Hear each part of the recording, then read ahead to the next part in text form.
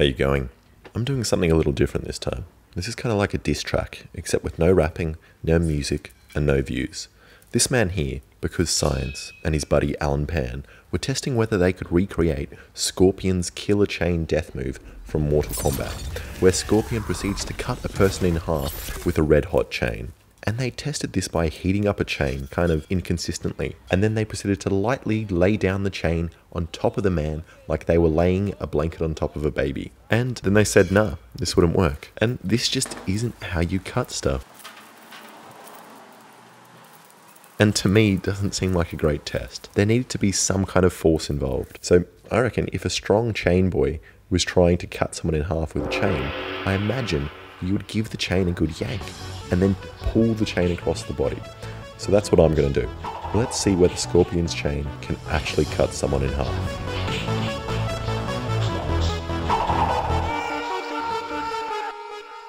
Fight!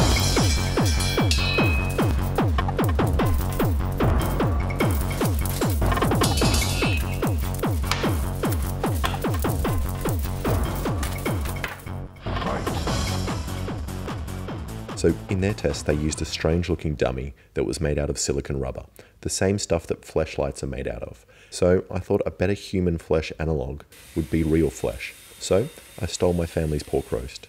Also, I'm going to heat up the chain inside a furnace instead of using a torch. So that way the whole chain heats up and I can heat it to over 1000 degrees Celsius or 1832 Fahrenheit for you primitive Americans.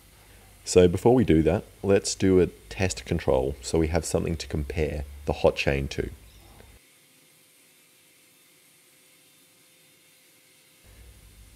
So without any chain, you can see there isn't much damage to the pig.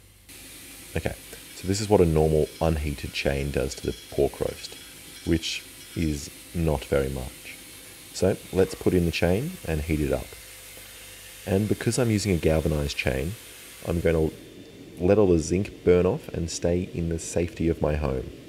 And while it's heating up, here's a poem I wrote about my Patreons. I like you. You are very nice. You give me money, so maybe I could buy mice. Thank you. And now it's nice and hot. Let's see what a 1000 degree chain does to a pork roast. Fight! A little juicy slow-mo.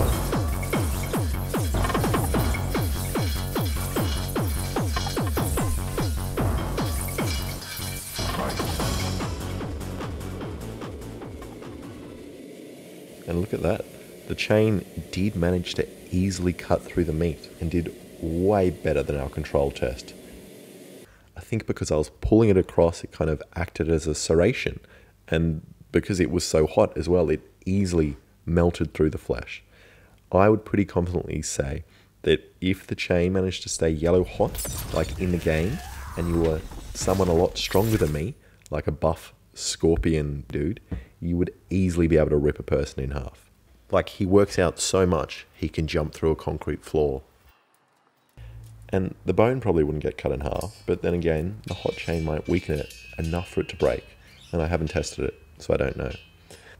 So there you go. Don't believe everything you see on TV. And thanks for watching. Make sure to subscribe and check out my other stuff.